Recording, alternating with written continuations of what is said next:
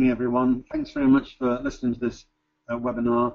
I'm delighted that we've got Simon London, who's going to give his thoughts about an aspect of leadership. Simon's a national leader in education. He's head teacher of Hallmead Secondary School in Havering. It's an outstanding school. It's a teaching school. He's been there for about 8 years. Since September, he's taken on as CEO of Empower Learning Academy Trust, which is a number of schools in the Havering area. So I'm really pleased that he's here tonight. So he's going to do a short presentation, and then I've prepared some questions to ask him, which hopefully will keep you interested. So Simon, over to you. Thanks, Jeff. Good evening, everyone. My name is Simon London, head teacher at Hallmead School, and from the 1st of September, CEO of our new Empower Learning Academy Trust. Thank you ever so much for taking time out of your probably very, very busy evenings to listen in this evening. Hopefully the presentation is quite brief, but might stimulate some thinking about current agenda, which is very much around the formation and creation of multi-academy trusts and stepping into the realm of academy sponsorship. Then I'm happy to answer a few questions. I know Jeff's got some lined up, and then open to colleagues sending in whatever they feel they would like to ask and give my opinions on that. So thank you for listening. Yeah, so the presentation really is about some of the early challenges, lessons, tips, do's and don'ts really about making the shift from becoming a head teacher of one standalone institution to then broadening out into taking on a wider remit. As it stands for me personally, as well as being the new CEO, I'm still also the day-to-day head teacher of my school, Hallmead School. And although we've expanded our senior leadership team and are enhancing capacity behind me, in these early days, I'm still wearing the two hats, and will do for the foreseeable future, because our mat is a very new one and we're still finding our way, etc. So basically what I've done here is a kind of subset of a presentation I delivered at a Capita conference fairly recently. And I've taken one strand away so to make it a little bit smaller and a little bit more snappy. So I'm just focusing on the bullet point there about what it really is like when you broaden out from one successful but very distinct organisation to take on responsibility for some more. I'll talk a little bit about who's in our mat and what that involves. But first thing to say really is, this is very new territory for this, so it's far from being any form of expert. This is very much a kind of learning as we go. Obviously we've been drawing upon lessons from elsewhere and advice and guidance from elsewhere, but one thing that's really struck me straight away about being the CEO of a new mat and a new sponsor is really about how little there is out there on some of the ins and outs of what it looks like, what you do and don't do, and how much you do have to plough your own furrow. That said, there's a lot of work going on at the moment with the regional schools commissioners to try and address that and to try and share best practice. And obviously you've got these huge megalith organisations at the moment that are really long-standing, highly successful, very widespread multi-academy trust sponsors. And then you've got organisations like our own that are very small. We are local based and we're just kind of branching out in a local network. So, to try and put a slightly light-hearted spin on it, what I think in terms of the process of becoming a sponsor, forming a mat, I think there's 4 kind of stages to this game. The first being dating, the second being the mating, the third is the product of that mating, the spawning, and then you've got to actually get on and rear your new creation. So I'm going to take a slide on each of those, which will kind of, I think, take you through the process. We're kind of at the bridge now from the spawning to the rearing stage, having started our mat proper from the 1st of September. So a bit of background on the schools, you can read that for yourselves. That's our track record. The other 2 academies are both currently requires improvement. They're on fairly different journeys. One's on a journey upwards, having been in a category not that long ago and is now putting in lots of building blocks in terms of pushing forward and is very much on an upward trajectory. The other perhaps is not so and is kind of at risk of slipping in a backward trajectory. So they're on different journeys. They were schools that we had ties and connections with already, and they do follow what's known as the lunchtime rule, i.e. we can get to each of the respective academies during a lunch hour. It takes about 15-20 minutes, maximum half an hour, to get to those schools. Those are our objectives. Again, I'm sure you can read those for yourselves. And when we put in our bid to become an academy sponsor, we had to have a long thought in line with what was then our governing body and our existing trust board about what it was we wanted to actually do. Part of this was recognising that as a national support school and a teaching school, and myself as an LE, we needed to kind of have some more meaningful impact in terms of our school improvement work. And one of the problems with school improvement is it's often done on a kind of gentleman's agreement. Obviously, when you form a MAT and there's a sponsorship element involved, those ties are much deeper, the accountability is much stronger, but the commitment has to be there on both parties. Obviously, trying to do this against a backdrop of funding challenges has been part of something we wanted to acknowledge was there. But our prime mover really is to take a professional development model, use the work that we've done within our teaching school to kind of take that to another level now by deepening our commitment to develop together, collaborate on models for developing effective teaching, growing leaders, and including our support staff in that are going to be so critical in developing a kind of centralised back office function that as yet we don't have, but we're beginning to see what that would look like.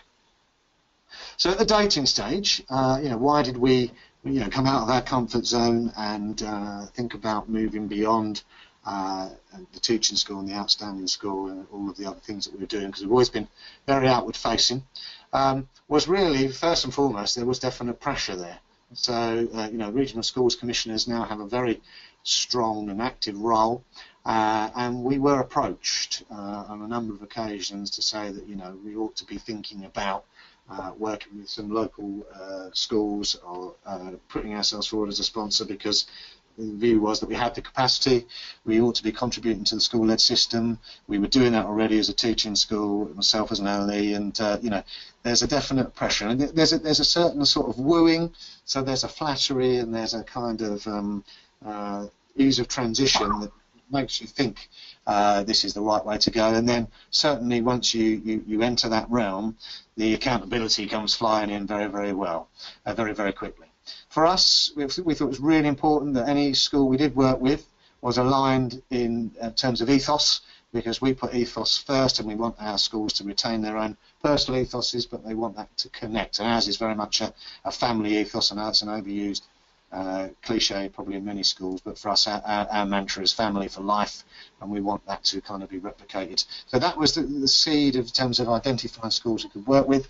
We wanted to have a history of school-to-school support, and in both those academies we worked with, one we'd certainly done some minor school-to-school support work and it was burgeoning, but on the other one we'd had some long-standing school-to-school support work which we'd seen made a difference, it benefited ourselves, and we thought that would take us, would be a logical partner to hook up with. Capacity was a big consideration, and for us it's been unusual because we've taken two on at once, which probably was an interesting challenge, and came about because there were two parallel agendas. Sort of one, we were already in dialogue with one school, but the other was very much being promoted by the Regional Schools Commissioner. So that has brought challenges undoubtedly. And for me personally, ensuring that I give each school equal support and challenge, and have a mutual, a similar relationship with both head teachers and on the governance front, it is definitely challenging to do at once. Another consideration, of course, for everybody is, can we actually make a difference? And you don't know that till you're in there, and there are numerous unforeseen barriers and obstacles that challenge that question. But nevertheless, in terms of identifying the schools we thought we could pursue as a sponsor, we certainly wanted to feel that we could do something there, and we needed therefore to know about them and to have undertaken the appropriate due diligence. The other big question around dating, and it's always the one that comes up in the kind of beauty parade of schools approaching MATs and sponsors approaching schools that are in there, and that is how much top slice do you take? We didn't really perhaps know how much we would need in terms of funding things at the centre, because we didn't really fully understand what the demands were, and certainly as we took a very light touched approach to that, a quite small percentage, because in both cases the schools like ourselves had financial constraints to consider, but soon realised that we needed to increase that. The MAT doesn't keep anything at the centre in terms of carry forward or slush fund, but it does, as the school improvement needs are identified, the need to expend on that is becomes very, very clear and paramount. And consequently, we need to make the kind of alignment of staffing and the benchmarking, etc., of costs go down. So then, once the sort of relationship began to form, then it kind of reflects inwards really, and the challenge was to then really think, okay, we've done this, but what does our trust stand for? What is its culture? Is it simply a replication of what's gone on a one school level? How do we get to identify that we're now responsible for 3 times as many children with three times as many outcomes, but retain what we thought that was all the purpose of what we wanted to achieve.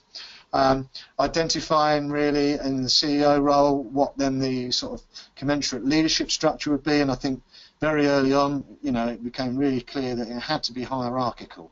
And I'm lucky in that the head teachers that we work with were fully on board with that, because really if there's an attempt to rotate leadership or have a flat structure, things that need to be done won't necessarily get done in a timely fashion. And ultimately, although it's very rare, if we do need to say, look, the bottom line is you're going to have to do this, even if it's uncomfortable, you need a structure to enable that. And luckily, we've been very, very lucky in ours, but there's the odd sticking point. Stakeholder views, because people misunderstand what a MAT is, and the people back at base in the sponsoring school get very jittery. Is it going to take us down a route? Are we going to be diluted? Is it going to increase our workload? Parents have misconceptions and misunderstandings. The pupils don't necessarily understand. Some people think it's going to be radically different because of the models where everything changes overnight. Other people, they're not looking for that, and so it's really important to kind of encompass those at this stage. Questions come at you that you wouldn't have thought of, like simple things like, what are we going to do about the headed paper, through to, really complex and challenging system questions around, do we need a safeguarding link, who's responsible for the single central record, etc., etc. So, you can definitely anticipate for having questions you wouldn't have anticipated.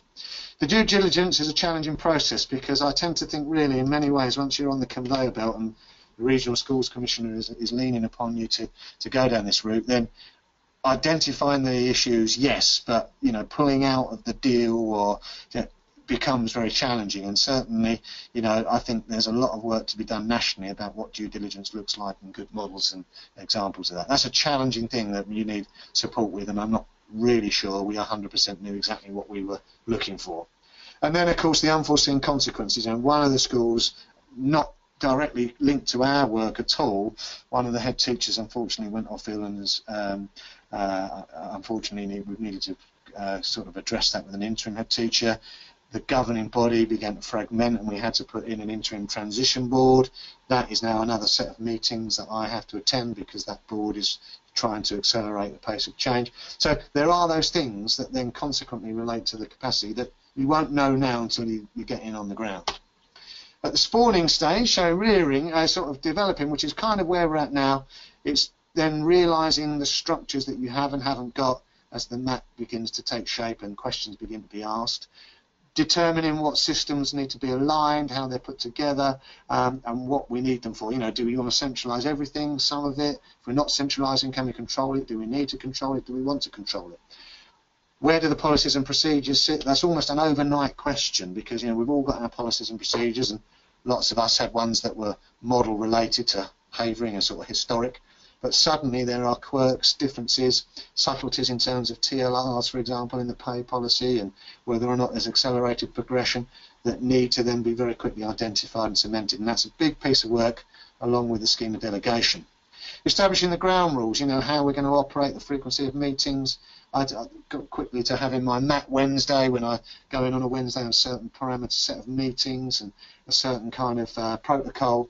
But all the time we're identifying the need for new meeting forums, new protocols and new kind of ground rules. I've mentioned the scheme of delegation. It's a big, big piece of work, and although they're model ones, it's only when you go through page after page you begin to understand the permutations of that and the transference or not of power to the respective school governing bodies. And the holding on and letting go, you know, accepting and recognising that you're going to be in your own school less, you're going to have less direct control, your email traffic is going to increase because people know you're not in and they're sending you something they think you need to be aware of, etc. But you then empowering your staff that are backup based to make more decisions, to grow as leaders and to develop their leadership styles. Quick thing there, I'm not going to read this, about the kind of format of what the trust then looks like in terms of its base structure. And so ultimately when you get down to the local governance committees, replacing the local governing bodies in our model, they're primarily responsible for those educational standards along with the behaviour and safety, but everything else is being taken up into the MAT in order to enable that prime focus. That is a real decluttering task for the two RI academies, but for my own governors that was really challenging. They were very active, supportive governors, a large governing body. They've had to kind of accept reducing down to 10, losing some power in this model in order to enable the MAT. So, you know, those things are again another consequence. That's what it looks like in graphical form at the moment, and the numbers in brackets are the numbers of people on the respective boards, and that is skills driven. So there's a skills audit on all of those levels. Gaps in the skills audit is identified, and respective people with those skills are sourced. It wasn't like that to begin with. Obviously the trust board contained a lot of people that were governors from my school, but very quickly, whilst many of those have stayed, we're beginning to see where we need particular skills addressed. That's kind of the committee structure. I've taken out the names of the chairs and the members, but you can see who goes along to the respective committees. And what we've done is we didn't foresee this, but we've got rid of all local governing committees, and we've now got committees at the board level, and we've very much copied the REACH 2 model.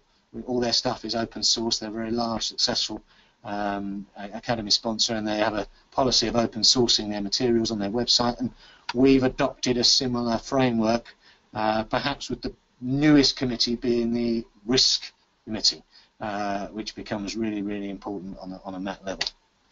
So finally, the rearing stage, where we're heading now, is to think about how we grow the role of the CEO, how we build in succession planning, and the executive group.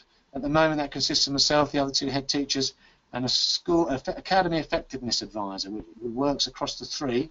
Again, we didn't envisage that role, but we had the opportunity to recruit a former deputy head teacher from another school in Essex who I'd worked with in the past, who was looking for some part-time work and lived very near to all three schools, and she was too good an opportunity to pass up. But also we really realised that for me to be able to confidently know there's someone on the ground making a difference, it was imperative to have someone with a kind of hands-on approach. So that's a role we didn't foresee. We then had to charge out, and we've developed, but it's very successful.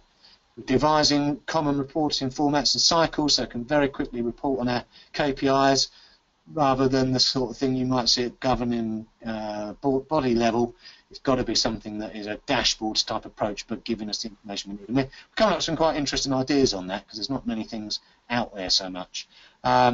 Appointing a finance director, so someone who's got sort of an overarching role. There needs to be high level qualification. That can be an expensive and well-paid role, and using software. We've had to replace our software system so we can actually have a software package that looks across at the finances in the MAT. Developing the HR function and the whole educational services team, and the first thing we've really done is look at our contracts and benchmarking, because it's amazing the differences in things we've been paying, and we're very similar sized academies. The differences we've been paying for things like grounds maintenance, cleaning contracts. So very, very quickly, some really obvious disparities and savings have come to the fore, and we've probably put our initial work in terms of finance cost cutting into that area, but we're now moving much more into that central function. So that's the presentation. Hopefully that's a bit of a race through, but it gives you an idea of some of the challenges that you might face if you are going to try on the CEO role, or indeed if your head teacher is going to do that, and you are back at the base organisation seeking to maintain standards and push things forward in this new world of Progress 8 and funding formulas, etc., etc. So I think now it's handing over to Jeff, and then at the end of the thing we can take some questions on the presentation or the further questions.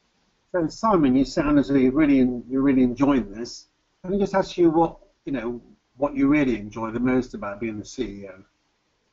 Well, being a CEO, enjoyment, I'm not sure is the right word. I mean, I always like challenges. I think, it's really depressing, actually, that a lot of people are bailing out of headship, and they're talking about, not recommending to colleagues that they go for it. And there's a lot of deputies I know who are anxious about, taking the plunge into headship because of the football manager syndrome, where you could be, you're only as good as your last set of results. And that is a constant sort of shadow on the shoulder. But it sounds cliched, but I think it is the excitement about making a difference. It is the challenge of testing yourself in a new arena, and I think that really has caused me to reflect on some things that I thought were straightforward and are not. And actually, the networking side of it, I think all of the time, headship is a lonely job, but actually, the more peer networks you devise and develop, the more rewarding they are, the more people are very open. Although it's a competitive world, they're very open to sharing and advising. And in a MAT, you get that really magnified. We've struck up a great rapport as a group of heads and senior leaders, and it certainly helped us coming back to reflect on what we do and don't do in the dialogues and conversations we've had with our colleagues in the other schools. So the main positives of being a head. Do you want to just pull out 2 or 3? The main positives of being ahead, to me, I think it's definitely feeling that you have the ability to make a difference to the young people in your school or schools. And although that brings with it quite a level of fear and accountability, at the same time, it's that knowledge that you can shape that in a way that you've always believed is right and proper, and that you know is going to make a difference. I think also it is the variety of the role. So I think at the time, some of the things that hit you on a daily basis come out of absolutely nowhere, and the NPQH is great, but they're not in the NPQH. They're things you couldn't never foresee. And if I think of the things that I've encountered in 8 years, and there's a new thing every day, every week that you can't look up anywhere. But when you come through those, and you always do, you can reach a low ebb when you're looking back and actually laughing about them, sharing them with a fellow head or a partner, just makes you really kind of, I think, grow as a person when you look back and think, coming through that was incredible. Yeah. There are things that teachers do, pupils do, that you couldn't script, but when you resolve those, address those, and come through those, you do feel that you've enhanced your school and you've grown as a person. Right. And what do you think are the major concerns, and any ideas about tackling those, Simon? What do you mean? What do you think are the major concerns, the issues that are sort of current? I think, in terms of being the head, what concerns you most, and how might you tackle it, do you think? Yeah, I think there's a lot of major concerns that I don't think anyone listening in will be shocked about, and there's no kind of order to put them in because they're all inextricably linked. I think the kind of, you get used to the accountability frameworks, and they constantly change, and it's very easy to Ofsted bash and DFE bash, but I've never known a spell like it as it currently is in terms of the literal moving of the goalposts almost on a kind of monthly basis. When a new system is brought in, it's then impossible to navigate because of the new, so for example, if the current Progress 8 world, I'm asking the heads of English to predict who's going to get a 5 in the new GCSE. They can tell me a number, but neither they nor I categorically know, and it's impossible to be aiming for a target that is a moving target. So I think that's a massive factor. Recruitment and retention, huge. And it's our job to kind of grow that next pipeline of teachers, to inspire them, to develop our leaders, to empower them. And I think a lot of that is about making people responsible as well as accountable. Accountability has gone through the roof, but have we given them responsibility? You can only be accountable for something if you're responsible for something. The ever-present shadow, your sort of grim reaper at the door, is the finance and the funding, and that's where you need fantastic business managers. But I think where some of us have been immune from the real pain of that, this year it's going to bite, and going forward it's going to bite even harder, and that does really worry me. I think the special needs, SEN is a massive world of real challenge at the moment. Provision within the LAs is withering. Complexity of need is growing. Children that would have been in special schools are now in mainstream schools because children that may not have survived some of the conditions that they have when they're born now are now in the special school. So you know, there's a huge challenge there, and getting staff to be able to meet those children's need at the same time as stretch and challenge their most able. That's very difficult, very difficult, and I think there's a maelstrom. You know, it really is a perfect storm at the moment. Okay, that's great. I'm going to change topics now. Just wonder what you think about all the discussion about grammar schools coming back, Simon. Yeah, it's an interesting one, and I do think there's been some probably headlines extracted from the proposals that we talk about without having actually read the full proposals. But I've got personal experience, having failed 11 plus myself when I was a kid. Lived in an area where you know, it was automatic. Everyone did the 11 plus at primary school. I can remember failing that, and I remember it was a body blow. And then the year later, my brother, who was in the year above, he passed. So that further rubbed salt in the wound. So I went to a standard comprehensive, and he went to a very prestigious grammar school. So you know, I understand where that's come. I do think that, you know, it's not a good thing. I think it's been ill thought through, because I think it's based on evidence that appears to be evidence that isn't. You know, there are some phenomenal, highly successful, brilliant grammar schools out there, and you know, I've sent my staff to visit them to look at the way they stretch and challenge the most able. But to simply look at progress data, performance data, and think, oh, that is because they go to grammar school, it's too blunt an instrument, because we know that the brightest children make faster, better progress in whatever school they're in. But to offset that, I think the real challenge, and I think this applies in my own school as much as everybody else's, is if we're going to challenge this grammar school proposal, then we've got to be able to demonstrate that we are stretching and challenging the brightest children in our school, and that is hard.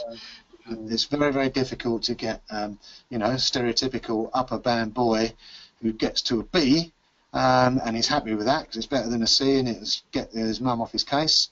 To get into an A or an A star, you know, is a challenge. And in a grammar school, you know, he might well do that because he's in the flow of the traffic that's all going that way. In a genuine comprehensive, we've got to be able to enable the same thing. So I think that does present a challenge, but I think that the kind of crudeness of the blunt instrument for this to be the opening gambit of the new government is wrong. I also think that actually, if you look at the small print, very few will get off the ground, because, you know, for them to be able to sign up to develop a non-grammar school as part of a MAT, or to demonstrate an impact school improvement, that's going to put a lot of grammar schools off. And I think it will be driven by areas where there are known shortages, rather than, you know, some huge widespread national domino effect of grammars popping up left, right and centre. Yeah. I want to say a word about all these new examinations that the children are sitting, and whether you feel teachers are prepared for those. Is there a good strategy in place for those? Yeah, I mean, we don't have a sixth form here, so I don't feel qualified to talk about A-level changes. But I think with GCSE, we've put a huge challenge to our teachers and to the children. And I think, you know, with the comparable outcomes agenda, where we're trying to kind of massage or manage results so that they don't take a huge downturn or upturn, does mean that it disables us from being able to have a set of tangible criteria that we can apply to enable pupils to progress at the moment in English and maths, but beyond that, you know, into the future GCSEs as they come on stream. I think the other thing is our inability to predict progress 8 at a time when we're being asked for the pupils to make maximum progress is really problematic. And to have a hybrid model where we've got one system working alongside the other and then trying to say, are we going to do okay this summer or not, creates a huge amount of paranoia, pressure that, if you're not careful, can come from the top down onto the middle leaders, in turn onto the teachers, in turn onto the pupils. Parents are confused, and post-16 providers, are they going to let people in with a 4 in English, a 5 in, what's going to happen there? So I think there's a real lack of joining up the dots, a real lack of foresight into how we can find a way of accurately knowing that we're on the right journey.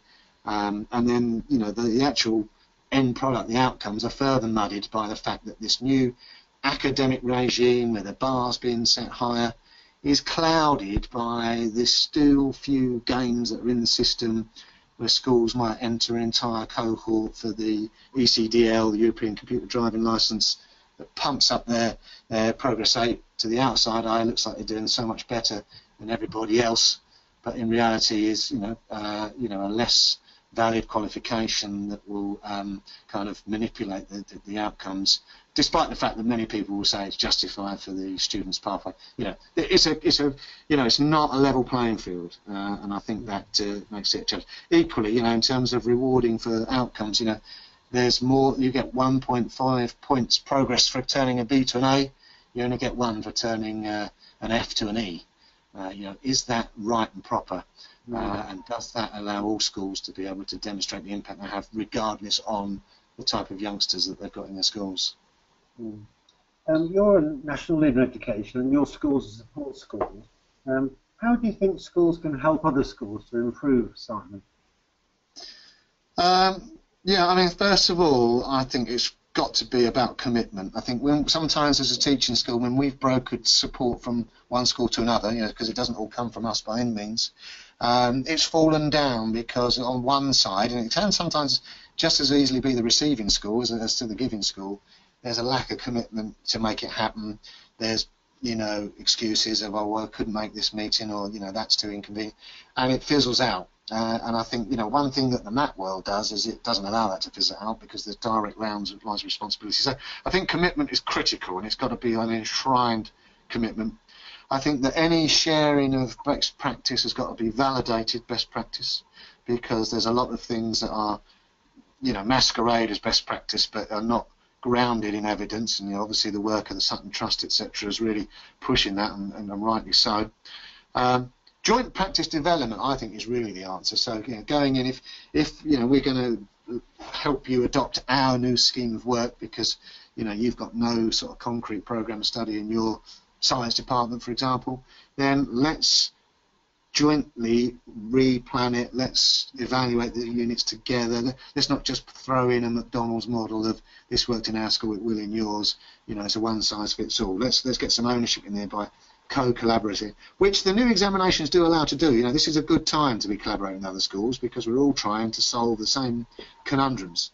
I think it's got to be non-threatening, and I think there's got to be no mixed agendas. There's no use trying to, some schools attempt to broker school-to-school support, but off the record they want it as a vehicle to bring a capability forward with a member of staff. That muddies the water. If you're wanted in there to do some coaching because you actually want to develop the person, then I think that's got to be the sole agenda. When there's multiple agendas, it doesn't work. That's a management issue. The support issue is a support issue. Okay, thank you. And finally from me, in terms of, I'm just thinking that the government sort of changed its assertion about all schools becoming academies. But for people who are listening who are not an academy or in a MAT, what sort of advice have you got for those people? Would you advise them to become academies? Well, what I would say is that maybe the stated headline, because that part of the legislation was dropped, but any DFE or Regional Schools Commission event you go to, it's the only game in town. And I think really it's because of the implosion of the local authorities and the way they've just been allowed to wither on the vine, and the central removal of funding, means that really, the only way schools are going to be supported is by supporting one another. And the only way to do that with a kind of rigidity and responsibility that actually works is in a MAT.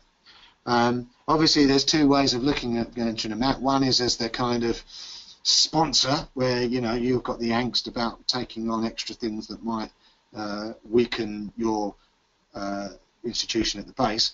Entering the MAT, you've got the problem about ceding power, losing authority, losing identity, and that big question. But on the balance of where we're at, I think it's the right thing to do for most schools, if I'm honest. And I think it's better to try and be the driver of your own destiny and be pursuing MATs that work for you in terms of ethos and culture, rather than wait until you get this tap on the shoulder and the steamrollers outside the gates, and you've really been intuited you've got a preferred partner that you don't have much say in, and there could be different agendas. So I think there's a big case to join MATs.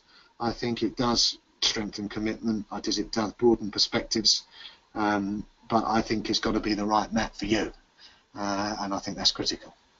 Yeah, we've got two questions on the screen. One is saying that you mentioned an academy chain that's got open source resources. Who was that again, please? That was Reach2. I think if you just Google it, it'll come up there. I think at the moment they only do primary, but they're very highly regarded. I think they were in one of the recent Ofsted report. Yeah, they definitely were about the most successful academy chains in terms of outcomes. And they have a real ethical policy of everything that they do, all their framework structures, etc.